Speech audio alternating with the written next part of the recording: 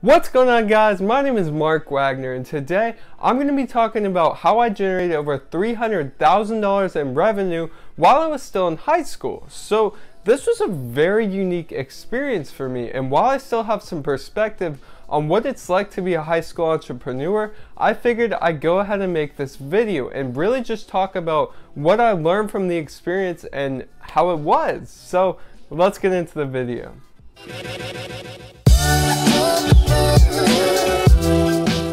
So for those of you that don't know, I made the vast majority of my money through Shopify dropshipping. So over $300,000, the number that I'm talking about in this video, that was all generated on one store. And I do have other stores and other businesses that have generated me well in excess of $300,000. So Shopify dropshipping was definitely not the first business that I got into. This was a long process that it took a lot of failed attempts before I actually started to see some results. So I've really been an entrepreneur since I was about 14 years old. And the first business that I remember starting was just growing Instagram accounts. So I had 3 Instagram accounts. I remember one of them was based on like, it was like a lifestyle goals, like luxury lifestyle, stuff like that. And then I had another one that was like, it was called Coastal Ocean Vibes. And it was just posting pictures of like beaches and like oceanside resorts and stuff like that. And I know I had another one, but can't remember off the top of my head.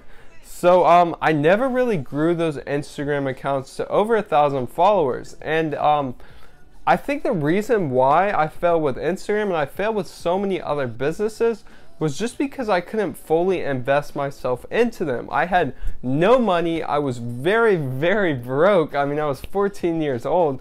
I obviously could not invest too much into these businesses. So after I grew Instagram accounts, another business that I remember getting into was stock trading. So I probably watched hundreds and hundreds of hours of stock videos on YouTube. I couldn't buy a course, I couldn't do anything like that, but I watched YouTube videos and I took notes, and I still to this day have pages and pages and pages of you know, how to trade stocks and stuff like that. And I couldn't do it now, but I remember that I was really into that, and that's what I wanted to do. But I think the reason that I quit with that is my parents wouldn't let me get like an E-Trade account or whatever you need to trade stocks. I don't remember. And also, I was kind of learning from Timothy Sykes. He's a really popular stock trader on YouTube.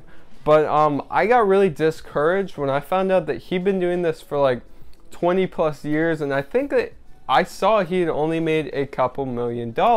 And the rest had just come from like training people and courses and stuff like that, which is also what many people see from Shopify dropshipping.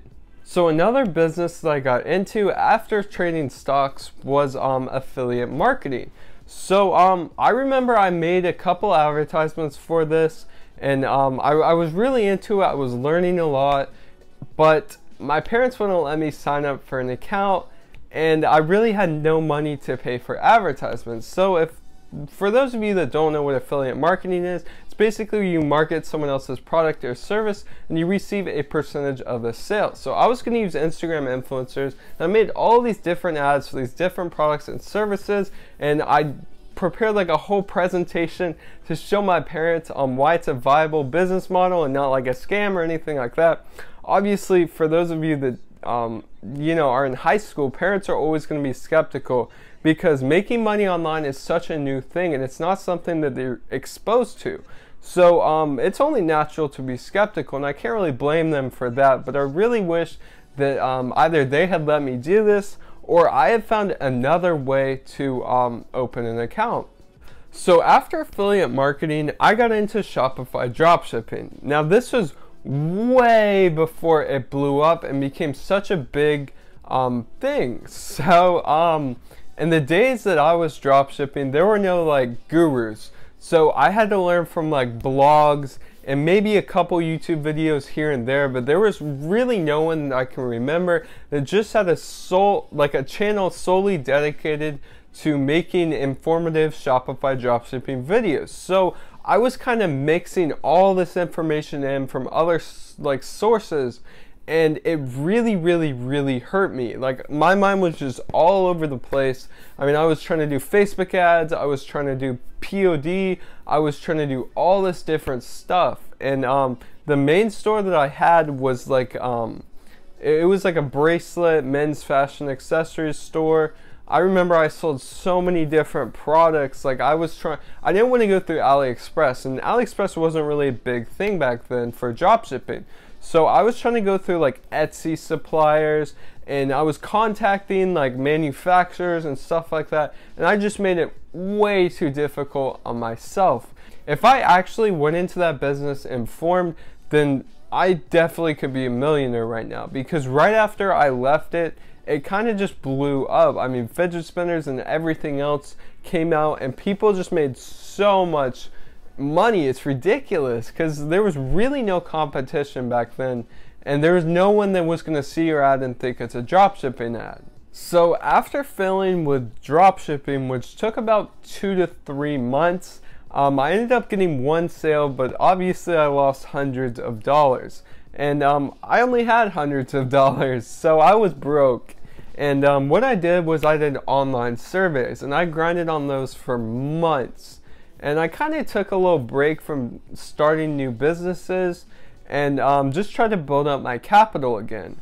So eventually I was ready to lose some more money, and that's about the time that Ty Lopez started coming out with his social media marketing agency advertisements and stuff like that.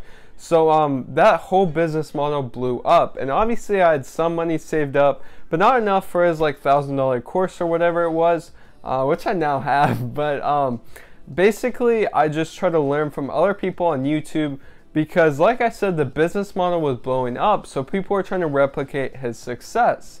So that was really good for me, and I learned a lot from it. One of my biggest mistakes was starting an LLC right off the bat before I had a single client.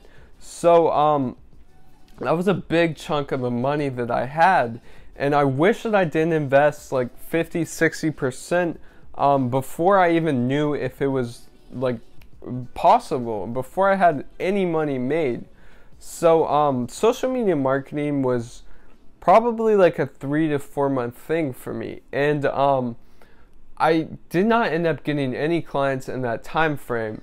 But I did have a couple meetings and stuff like that, and I really wish that I had learned more about sales, because I was learning about like Facebook ads and like social media profiles and stuff like that, and I really just didn't focus on how much sales is actually a part of it. Like, I was really focused on the content and not the clients, and that relates a lot to Shopify dropshipping, because most people underestimate how much advertising and actually getting customers is in like the full scale of the business model. And that is just, it's 90% of the work, because fulfilling orders and doing stuff like that is, it's so easy compared to actually advertising and getting people to buy your shit. And it's the same way with social media marketing. Another thing I did wrong with my agency was I focused on restaurants, and I know that there's people that do very well in the restaurant niche, but for me, I live in a very small town. I live outside of Raleigh, for those of you that don't know, and there are very few restaurants here that have the money to pay an $800 or $1,000 retainer every month. Like I said, I met with a couple owners, and it was way out of their price range, and sometimes that's just a common complaint, but with a restaurant, you know that those people are not making enough money to pay $12,000 a year or something like that. In August of 2017, I noticed that Shopify dropshipping was blowing up again. Not only that, but I connected with Tanner Planes. Some of you may know him, and he basically said he was into dropshipping. He was flexing all these Ferraris on his Instagram, and I was like, you know what, like, I gotta get back into that. So I did end up getting back into Shopify dropshipping, and I remember I ran a Facebook ad for a dog paw necklace. I was trying to do free plus shipping. It was a horrible advertisement. I probably could not even make it work now, but anyway, that failed.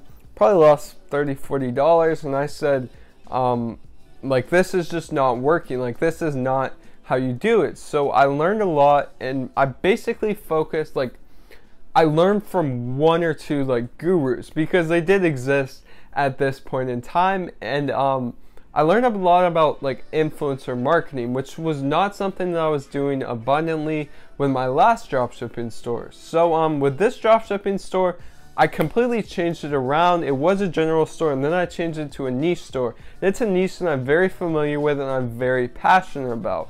That store is still in existence to today, and it's what did the 300K.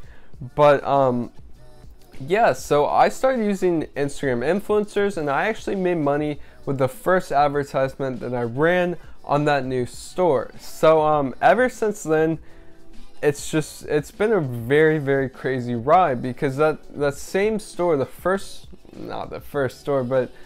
successful store I ever started, I've been able to scale from 0 to 1,000 to 10,000 to 100,000 and to now over $300,000. And I know that probably by the end of the year, if not early next year, that store is going to hit $1 million. I'm focusing a lot more on branding now, and whatever, that's besides the point. But anyway, those are all the businesses that I've gotten into before I actually had my first successful business. And it's been a long ride, and I've learned a lot. But one thing I have learned that stands out to me is that you have to keep trying. For me personally, I'm so glad that I started in high school, because I really had nothing to lose. Like I said, I lost all my money multiple times. Just again and again and again, I would get pushed down and I would get back up, because I live in my parents' house. I mean, I'm not going to get foreclosed. I'm not going to get my non-existent car taken away. Like, what's the worst that can happen? Your bank account goes to zero from, 200 or whatever it was at. Like, who cares, You just get back up and you keep starting. And if you don't live at your parents' house, if you're not a teenager, then whatever. It's harder for sure, but you just have to keep trying. No one's gonna succeed on their first try. One thing that I've learned being a high school entrepreneur is that people don't really understand you. If you try to talk to your friends or your family or whoever about your businesses, they're gonna say that making money online is impossible, and it's definitely not. But people are just normal, unless you're lucky enough to be around other entrepreneurs or other like-minded people, then they're probably just going to shut you down and say that that's impossible or you can't do it or whatever. So I've found that it's just so much easier if you just keep to yourself. No one needs to know about what you're going to do or how much money you're making or whatever. You're doing it for yourself and not others. So when you go out there and you try to find some sort of gratification by telling people your accomplishments or your dreams or whatever, it's probably not going to happen. That's why I don't post on social media. That's why I don't flex anything. Like, I don't wear expensive clothes or anything like that, because I'm doing this for my own gratification, not for other people's. Another thing that I have learned being a high school entrepreneur is that you can't let age be a factor. Granted, there are some things like a PayPal or a bank account or Shopify or whatever that you have to be 18 to do. And your parents may not want to sign on it or whatever, but you cannot let age be a factor, because age is just one of those boundaries that you set for yourself. And I know that that's funny because you can't really determine your own age. But what I mean by a boundary you set for yourself is that it's just a mental barrier. And if you really think about how you can jump over that barrier or go around that barrier or go under that barrier, there's ways. Like, you can do it. And just because it's not easy doesn't mean that it's not possible. You are always going to have obstacles. You are always going to have barriers. But when you look at those as opportunities, then you're going to have doors open up for you. One of the biggest things that I have learned throughout this experience is that you can't be afraid to be different. This kind of goes along with keeping things on the low, but you're probably just going to be surrounded by a bunch of people that are going to work a 9-to-5 job for 40 years plus and then retire. And if you want that, then fine, that's totally cool. But I don't want that, and other entrepreneurs don't want that. And you cannot be afraid to separate yourself and go do your own thing and forge your own path. And it is not easy, but it is so satisfying. And when you're below people, like I know when you're different and you're making a lot of money, then it's not hard. But when you're just starting out and other people are working jobs and making more money than you, this is as a teenager, by the way, and you're not making any money because you're too focused on your Shopify store, then it can be tough. I know that. But if you keep to it and you stay consistent, then soon you're going to pass the people because you weren't afraid to be different. The last thing that I want to leave you with is that you need to find a way to light a fire underneath you. Once you find that one factor that just pushes you to be greater and pushes you to keep going even when you don't want to, then you are just going to find so much success. You have to stay consistent with that motivation, and you have to work every single day for it. But if you have that fire under you keeping you going, then it is going to be possible. And not only is it going to be possible, but it is going to be accomplished, because once you keep going, if you have that determination and that motivation and you don't quit, then it is impossible for you not to succeed.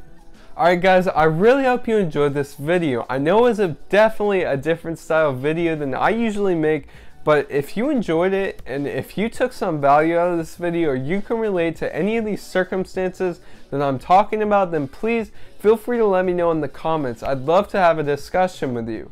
On your way out, don't forget to hit that big red subscribe button below, and I'll see you in the next one.